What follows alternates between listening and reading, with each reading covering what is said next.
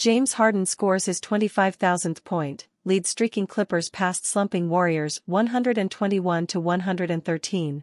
Los Angeles, AP, James Harden scored his 25,000th career point while racking up a season-high 28 points, 15 assists and 7 rebounds, and Kawhi Leonard added 27 points and 8 rebounds in the Los Angeles Clippers' sixth straight victory, 121-113 over the slumping Golden State Warriors on Thursday night.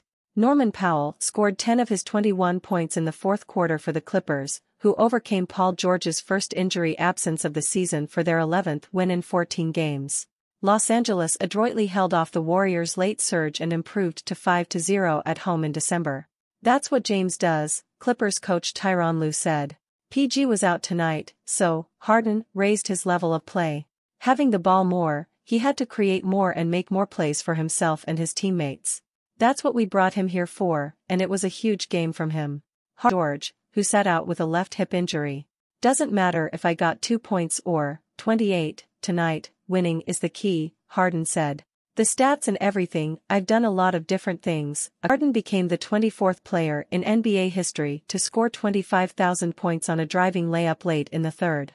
The veteran has fit in quickly with the Clippers, shooting a strong percentage while adjusting his overall game to fit alongside Leonard and accomplished a lot of different individual stats.